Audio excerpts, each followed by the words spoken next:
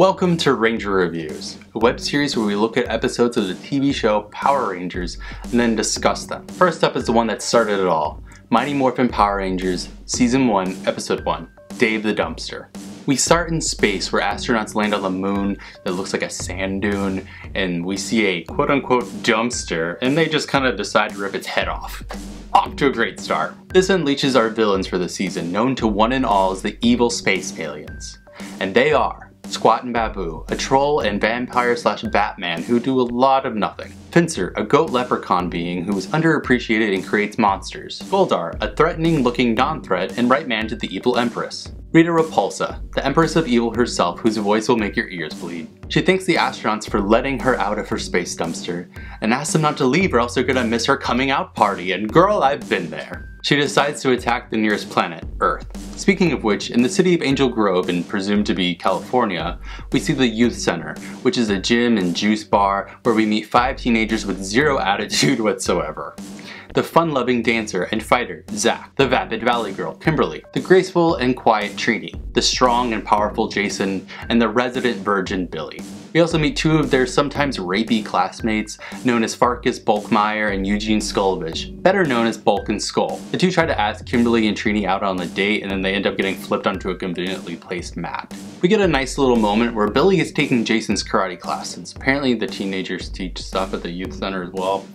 And we learn that while Jason is great at martial arts, Billy sucks. And it's nice to see that just because you're smart doesn't mean that you're great at everything, and also vice versa. Also, Bulk and Skull want to learn how to beat people up, which Jason says isn't what karate is all about.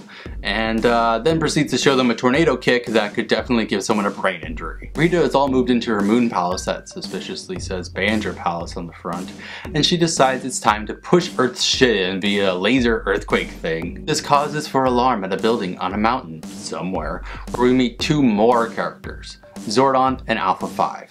Zordon is a great and powerful wizard who definitely isn't out to fight the Wicked Witch of Space and her flying monkey man, and Alpha 5, his robot assistant who does everything Zordon can't do because Zordon's head in a tube.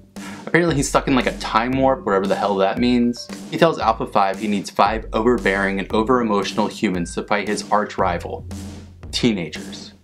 Why? I don't know. Alpha kidnaps Jason, Zach, Billy, Trini, and Kimberly via teleportation in the middle of an earthquake because that's not jarring, and then lets them just plop down into the command center like he had no idea what the hell he was doing. Billy gets a boner about the robot, but there's really no time because Zordon needs to tell them the plot of the show. He tells the 5 what is happening and how they need to take on the power of the ancient creatures that they call dinosaurs. Jason will have the power of the Tyrannosaurus as the Red Ranger, Zach, the Mastodon as the Black Ranger, Billy, the Triceratops as the Blue Ranger, Trini, the Saber-toothed Tiger as the Yellow Ranger, and Kimberly, the Pterodactyl as the Pink Ranger. They will also have access to giant robots known as Zords, which I can only assume is Zordon's version of the Trump Tower. He also gives them their transformation devices known as Morphers, a riff on the word metamorphosis, and lets them know that they will be known to one and all as the Power Rangers. It's a shame they don't give a crap about Zordon's agenda, so they basically tell him that his stuff is weird and that they're out of there, but then they just kind of like steal his stuff by taking the Morphers because like, screw you, man. Suddenly, Rita realizes that Zordon's on Earth and doing stuff,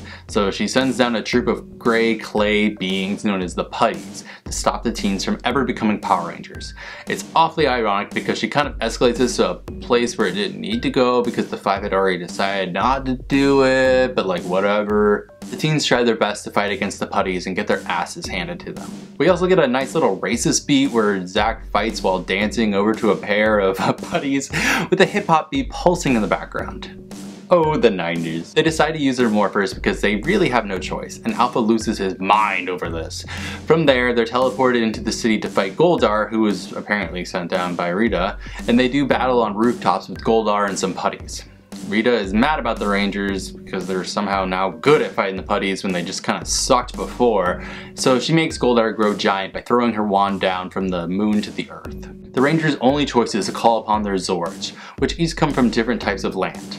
They quickly come together into a rolling formation known as tank mode and do battle before standing up into the ultimate form, which is obviously called the Megazord. They fight Goldar and call on the Power Sword, a random sword that's just kind of flying down from the sky, and they kind of threaten to use it against Goldar, but then he just like leaves. The Rangers return to the command center to celebrate their success and pledge the allegiance to the flag of Zordon. He delivers the 5 Rangers 3 rules. 1.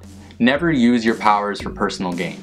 2. Never escalate a battle unless Rita forces you to. And 3. Always keep your identity a guarded secret, as no one should know that you are a Power Ranger. Kimberly tries to trick everyone into thinking she's not actually comfortable with being a Ranger since her hair gets tangled up in the helmet with a pretty sweet 90s not joke, and then the 5 put their hands together and leap into the air, freeze framing into a multi-million-dollar franchise. Is this episode nostalgic? Hell yes. Is this episode that jam-packed with things? Yes. It's clear that this show is meant to be a series where children could just jump in at any given moment and know what's going on, so the first episode had to set up everything right away, which personally I don't really mind. It makes sense for the target audience, although it does collectively throw 12 individual characters at you at once. Stay tuned for episode 2, High Five, which would be much more interesting if this show was about real teenagers with access to marijuana and giant robots, but oh well. May the power protect you.